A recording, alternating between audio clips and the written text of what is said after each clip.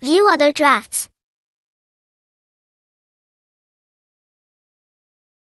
The governing body for health and safety in the workplace for the United States is the Occupational Safety and Health Administration, OSHA. Official title, Occupational Safety and Health Administration website, https://www.osha.gov. OSHA is part of the United States Department of Labor. It was created by the Occupational Safety and Health Act of 1970 to ensure safe and healthful working conditions for workers by setting and enforcing standards and by providing training, outreach, education, and assistance. OSHA covers most private industries in the United States, as well as state and local government employees. However, it does not cover minors, some transportation workers, many public employees, and the self-employed. OSHA sets standards for workplace safety and health, including standards for exposure to hazardous chemicals, noise, and other hazards.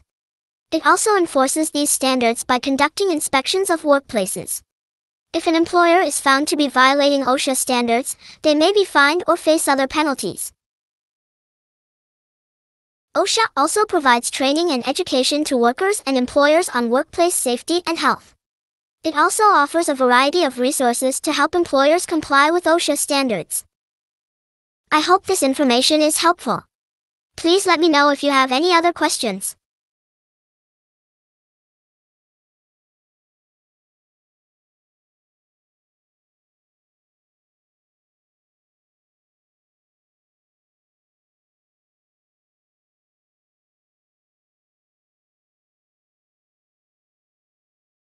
Questions.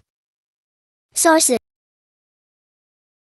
Sing the answer to previous question. Document the safety guidance or standards about electrical safety from the website.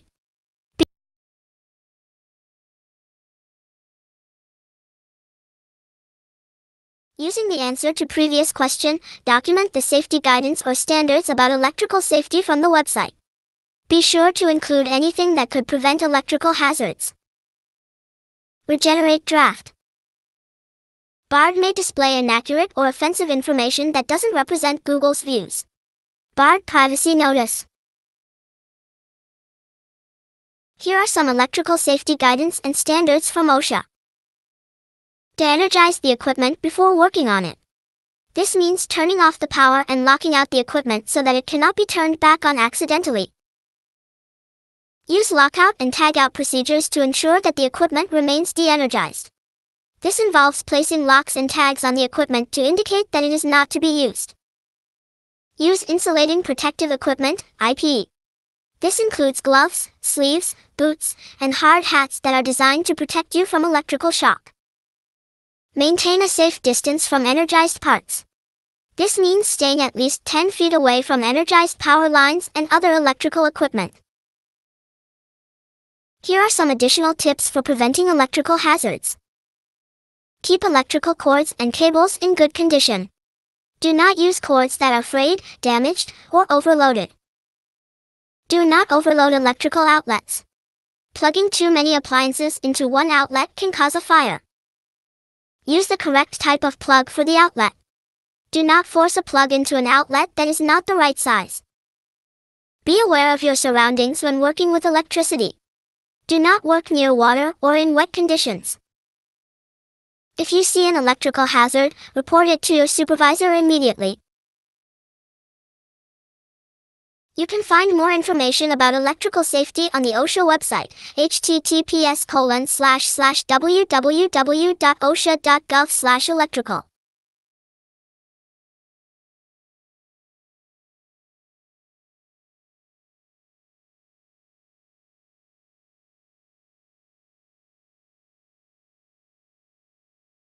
Building codes.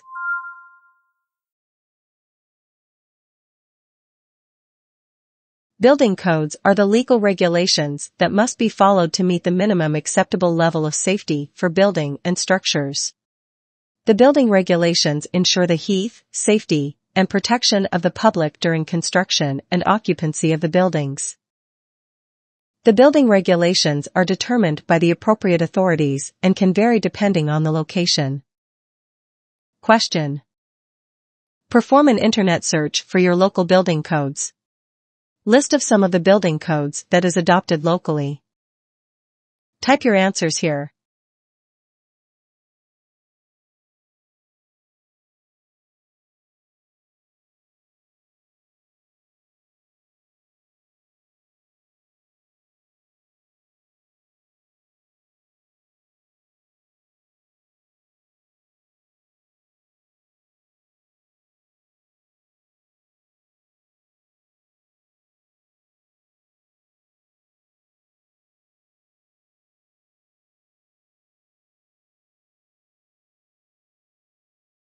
Bard may display inaccurate or offensive information that doesn't represent Google's views.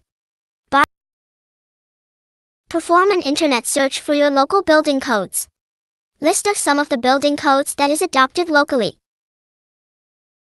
Here following is a list of some of the building codes that are adopted locally in Los Angeles, California. The following is a list of some of the building codes that are adopted locally in Los Angeles, California. California Building Code, CBC. California Electrical Code, CEC. California Fire Code, CFC. California Plumbing Code, CPC. California Mechanical Code, CMC. California Green Building Standards Code, CAL Green. Los Angeles City Building Code. Los Angeles County Building Code. These codes are adopted to ensure the safety and health of occupants of buildings, as well as to protect the environment. They cover a wide range of topics, including structural design, fire safety, electrical safety, plumbing, and energy efficiency. For example, the CBC includes requirements for the design and construction of buildings to resist earthquakes and other natural disasters. The CFC includes requirements for fire alarm systems, sprinklers, and other fire safety features. The CEC includes requirements for the installation and maintenance of electrical wiring and equipment. The CPC includes requirements for the installation and maintenance of plumbing systems. The CMC includes requirements for the installation and maintenance of heating, ventilation, and air conditioning, HVAC, systems. And CAL Green includes requirements for energy efficiency, water conservation, and sustainable materials. If you are planning to construct or renovate a building in Los Angeles, you should consult with the local building department to determine which codes apply to your project. The building department can also help you to understand the requirements of the codes and to obtain the necessary permits. Los Angeles, California, USA. Update location.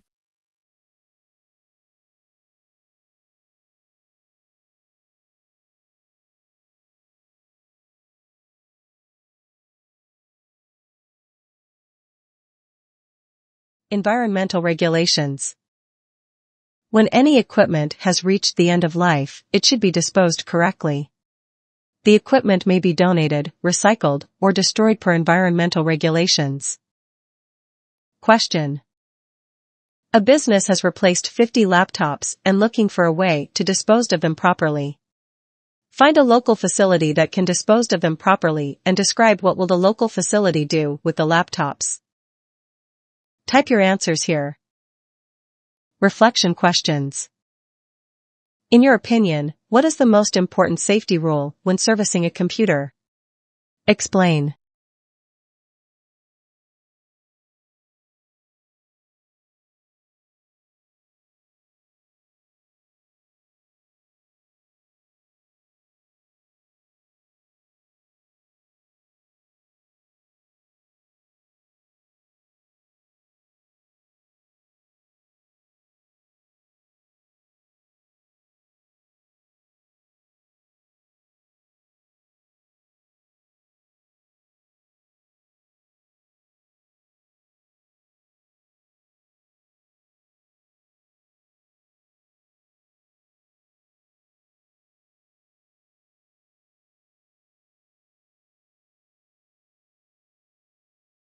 Bard may display inaccurate or offensive information that doesn't represent Google's views.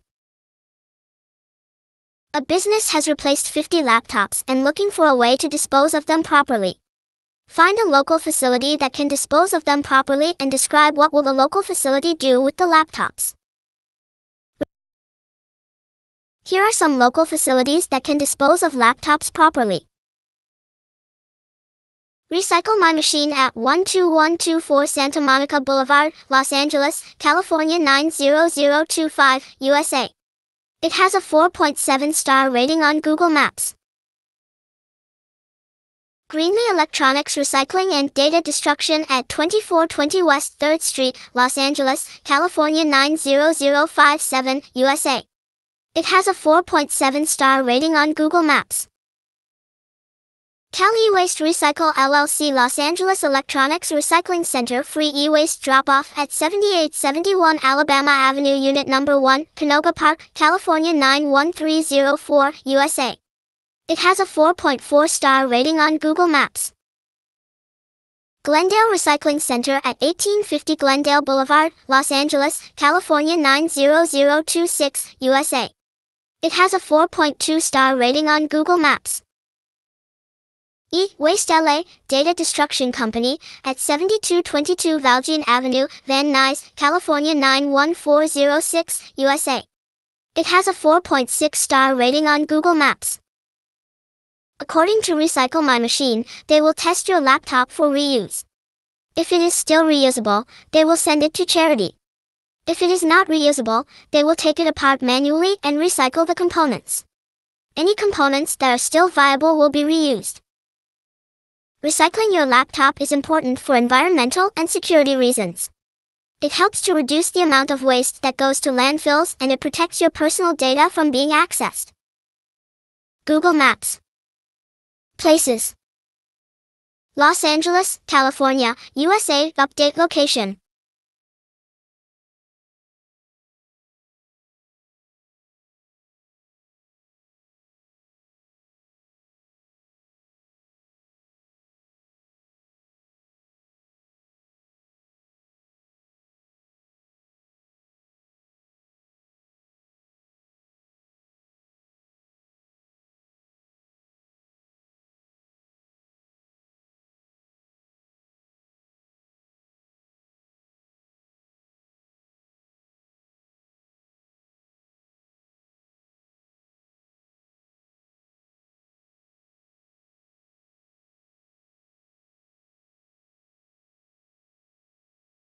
In your opinion, what is the most important safety rule when servicing a computer?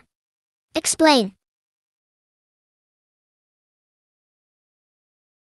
In my opinion, the most important safety rule when servicing a computer is to always turn off the power and unplug the computer before opening the case.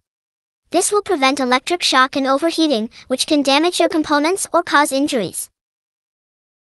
Even if you are only working on a minor repair, such as replacing a memory module, it is important to disconnect the power source. This is because there may still be residual power in the system that could cause an electric shock. Additionally, if you accidentally touch something inside the computer while the power is on, it could cause a short circuit that could damage your components. To properly turn off a computer, follow these steps. Save any work that you are on. Close all open programs. Click on the Start button and select Shut Down. Wait for the computer to completely shut down and turn off the power supply switch on the back of the computer. Unplug the power cord from the wall outlet. Once the computer is completely powered down, it is safe to open the case and begin servicing the computer. Here are some other safety tips to keep in mind when servicing a computer. Be careful not to touch any sensitive components inside the computer, such as the motherboard or the CPU. Use proper tools and techniques to avoid damaging any components. If you are unsure about how to do something, consult a professional computer technician. By following these safety tips, you can help to prevent accidents and injuries when servicing a computer.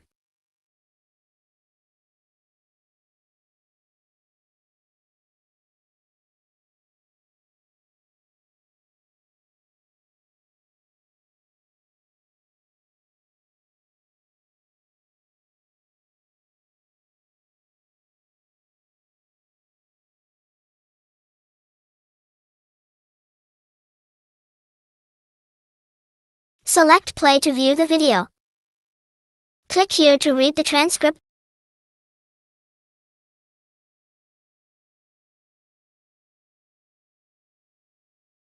1.3.2.2 Video Demonstration, Computer Disassembly. Select Play to view the video. Click here to read the transcript of this video.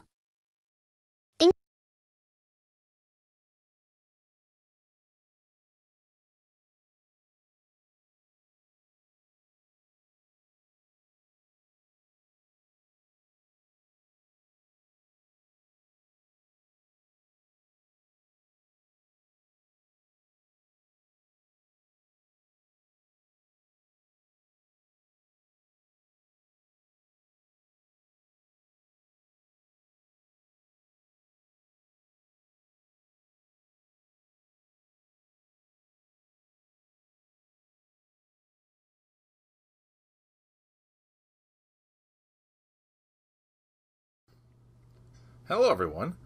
Can you believe it? We're here to disassemble a perfectly good and working computer.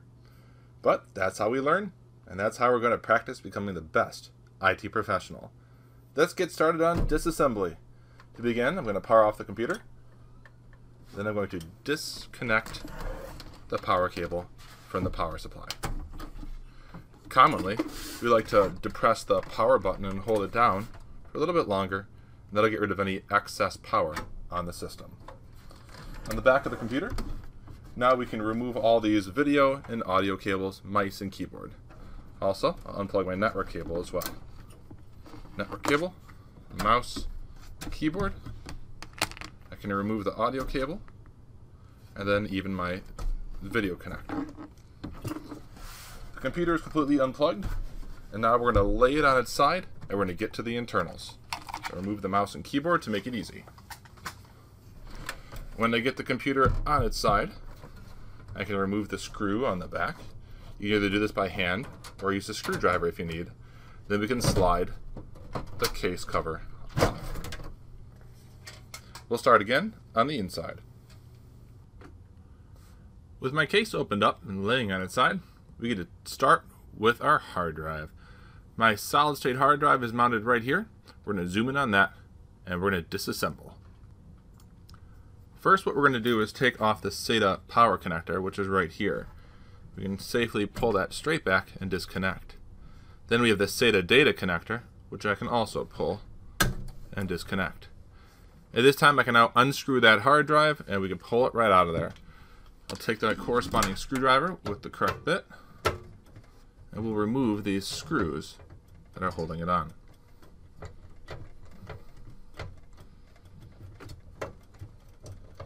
With the first screw removed, we can hold it up so it doesn't drop.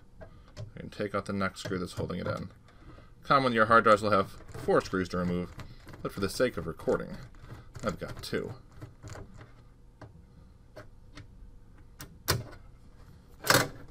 Hard drive is out, and the screw is removed. So at this point, we're going to continue on, and we're going to do the optical disk drive. The optical disk drive is up here at the top of my case, so we'll zoom in on that next, and we'll remove it. So let's continue on and remove this optical drive. Now this is the best view we're going to get in this tight space. We've got the power supply here. We've got the optical drive right next to it. So what we're going to do here is remove the SATA power connector from our optical drive, which is this one. I can grab it with my fingers right there and pop it out. And right behind that, we have the smaller SATA data connector. So I'm going to remove that as well. So just grabbing it and pulling it straight out as well.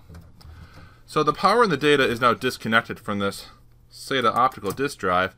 But we've got a couple things to get it out though. Number one is I've got 2 screws, which you can see one here and one here, that we need to remove. So we'll remove those 2 screws. As we're removing these 2 screws, I want you to think about something. The power supply is right behind this optical drive. And we've got this optical drive that was screwed in. Which way is this optical drive going to go to get out of our case? Is it going to go back into the power supply? Or are we going to have to pull this thing out the front? That's the conversation that you got to have when you work on these cases. So for us, screws are out. Optical drive is ready to go nowhere. What we're going to need to do is turn this case so the front is facing up, and we need to pop off the front plastic of our case. Let's do that next.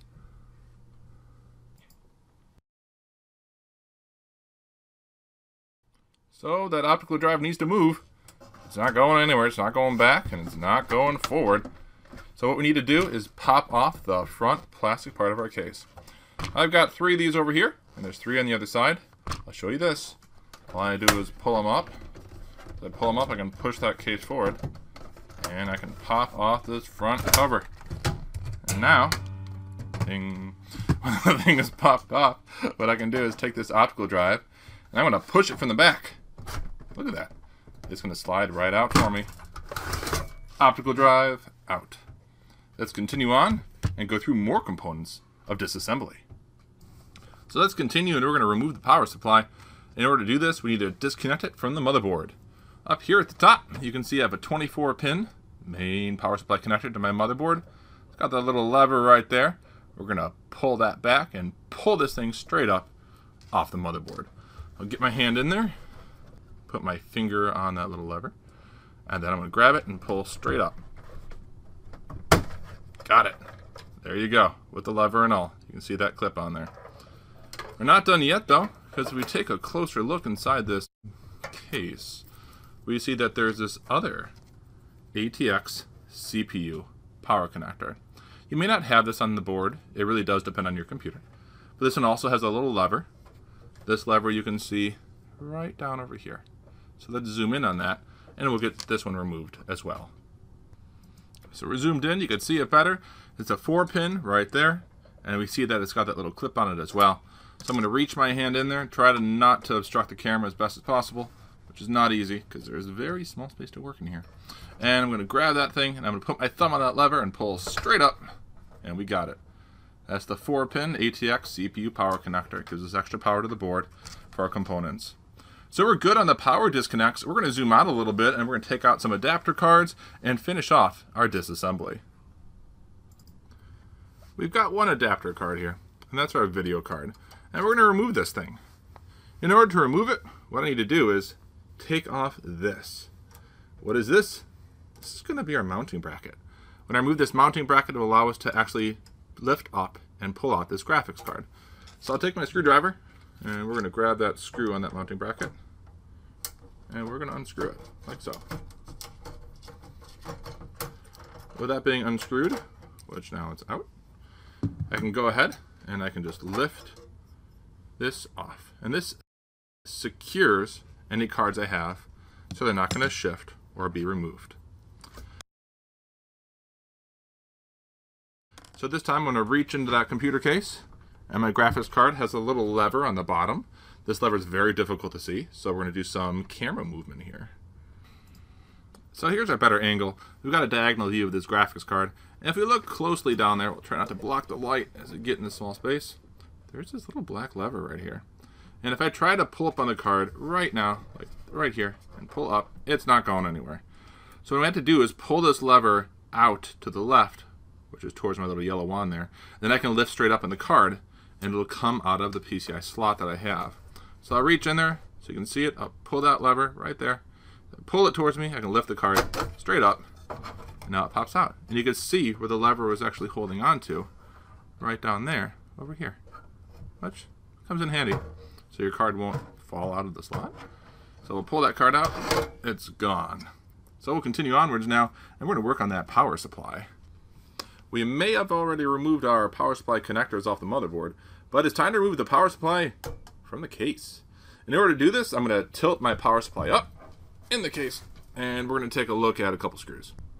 So we've got screws of screw number 1, screw number 2, screw number 3, and screw number 4. And we need to take these out in order to get access to slide this power supply out of the case. And I think you can tell which way it's going to slide out. You see how the metal of the case is? It's not going towards me.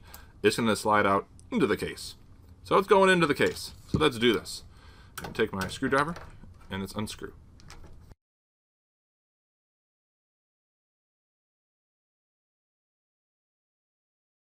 This is that moment where you stop, and you make sure it's not going to fall literally into the case at a vertical angle. My power supply here actually has a lever, and the lever I'll show you in a little bit is down below, and that's keeping the power supply locked in. So even now it's not shifting when there's one screw left. Now that's not going to be common for every single computer case, so keep in mind, for you it might be a good time to hold on to the power supply as you take out your last screw. I can do the same because you've already seen the other ones in video. So the last screw is out, and take a look. My power supply is not moving. It's still locked, and that's because of another angle with the video I'm going to show you. If you look closely, down here at the bottom corner of my power supply, right over here, that's a locking lever. That is preventing my power supply from moving into the case. So what I'm going to have to do is take my hand, I'm going to depress with my thumb on that lever. See how it moves? You push down, and the case is going to be able to allow our power supply to come right out, and there it goes. So we're going to remove the rest of the connectors, and we've got these front panel connectors inside of here. I've got one for audio out the front panel. I've got one for USB. And I've got another one for the front panel power, as well as going to be a power LED, reset switch, even a speaker for BIOS. So all we need to do is just take on these and lightly pull them straight up. And there goes our audio. There goes our USB. And lastly, our front panel connectors for our power button, reset button, speaker, and more. Next, we need to get the memory out, which is going to be our RAM, our random access memory, which are two memory chips here. We see them right here and right here. So we're going to zoom in on those, and we're going to take a look at how to remove those from our computer case. Now that we've located and we've zoomed in on our two RAM modules, we're going to release the locking tabs on both of the memory modules on the motherboard, and that's on both sides. After that, we can gently lift each of these out of the motherboard slots, and we can place them on our anti-static mat for safety. So I'll go ahead and I'll pop the one locking lever, so you pull it down, do the one on the other side, which is small case, and I can lift that RAM module out and put it on our mat. I can do the same thing for the second module, pull down the locking levers, and then lift that card right out. Awesome. At this time, we're finished with our disassembly. There's always more that we could take out, but due to the fragile nature of our remaining items, I've got a CPU with a CPU heatsink and fan, and I've got the motherboard itself with the case fans. This completes the disassembly of our computer tower.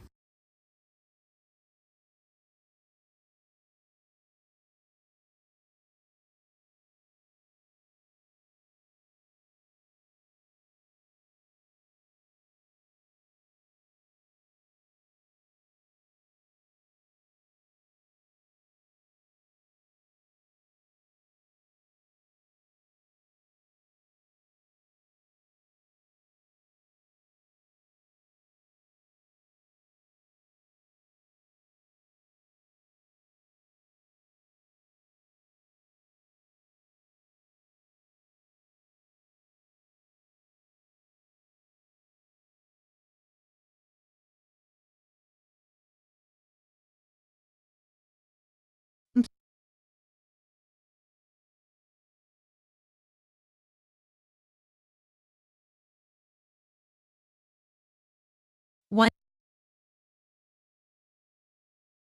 1.3.2.3 Lab Disassemble. Disassemble a computer. In this lab, you will disassemble a computer.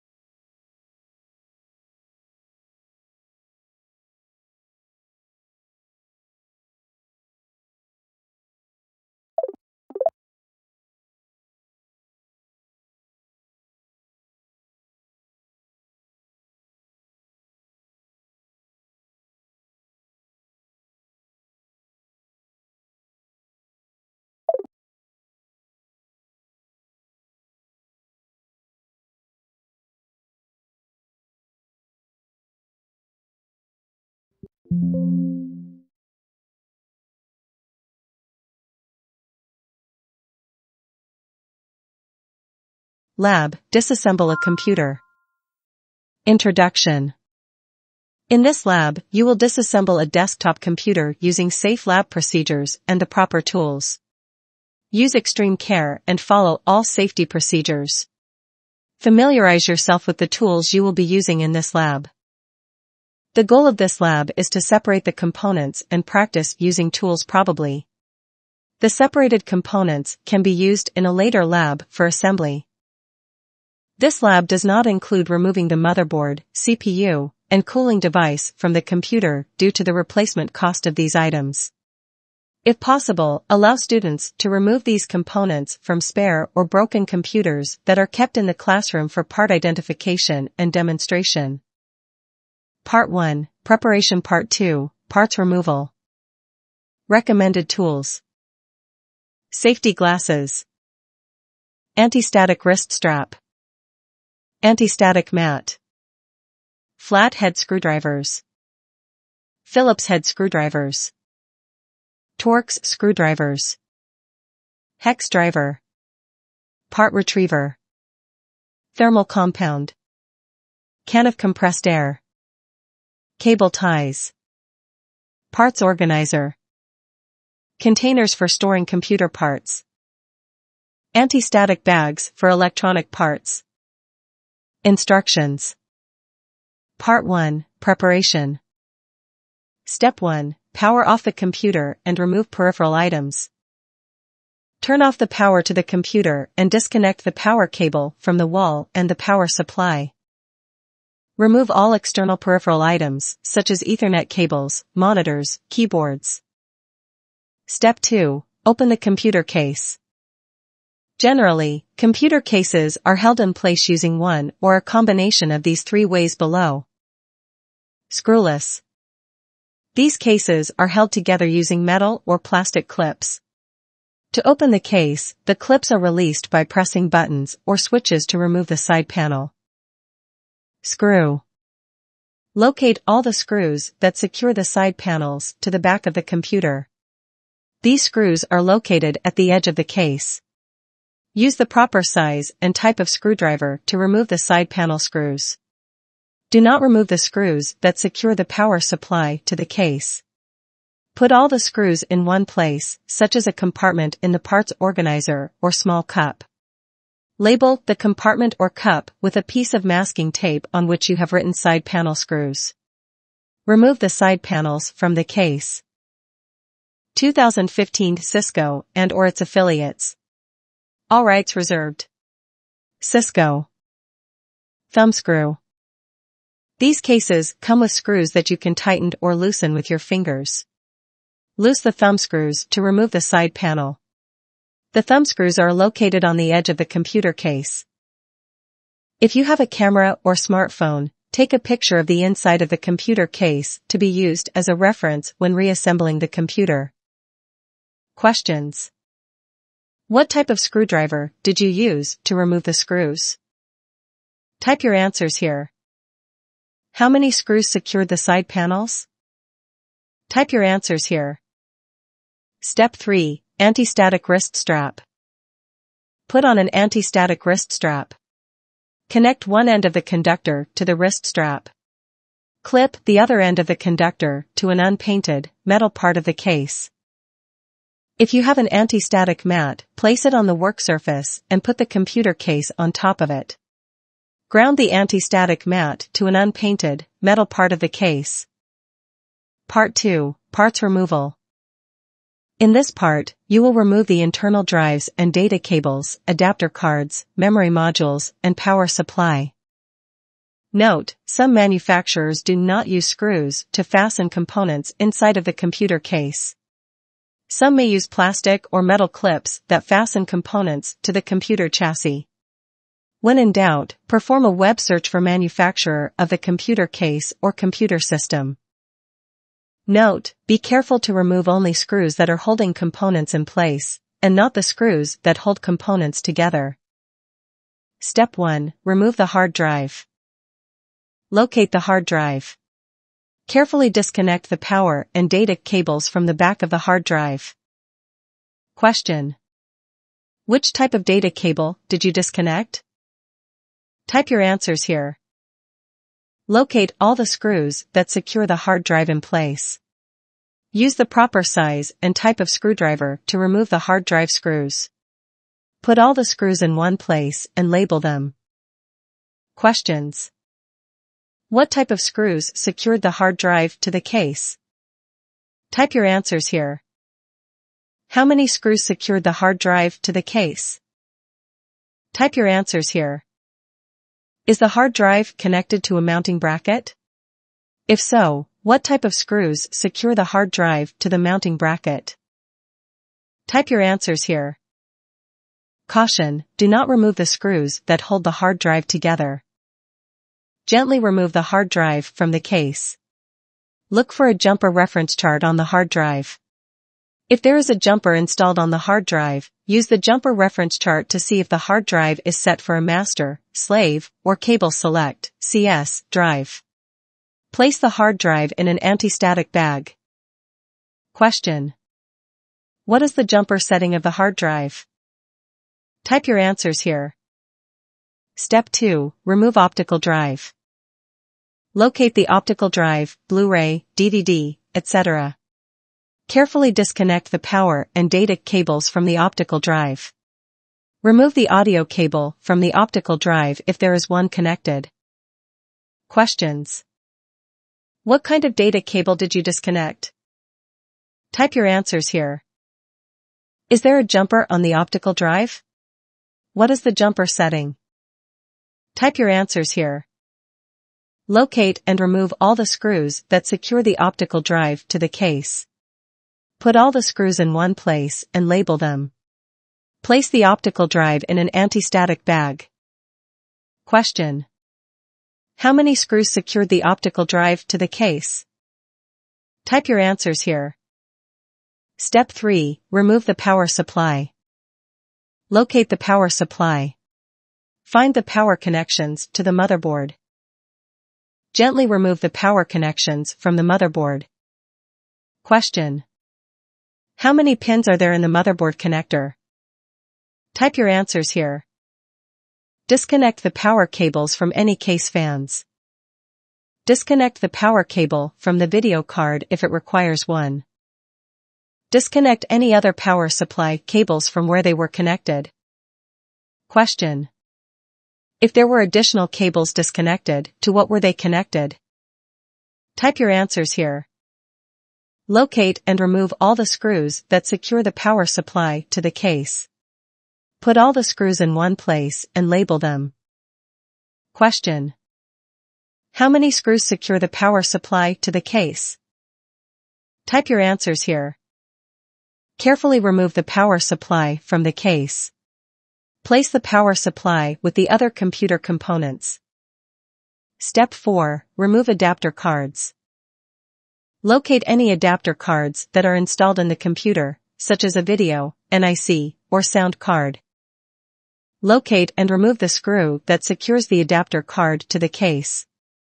Put the adapter card screws in one place and label them. Carefully remove the adapter card from the slot. Be sure to hold the adapter card by the mounting bracket or by the edges. Place the adapter card in an anti-static bag. Repeat this process for all the adapter cards.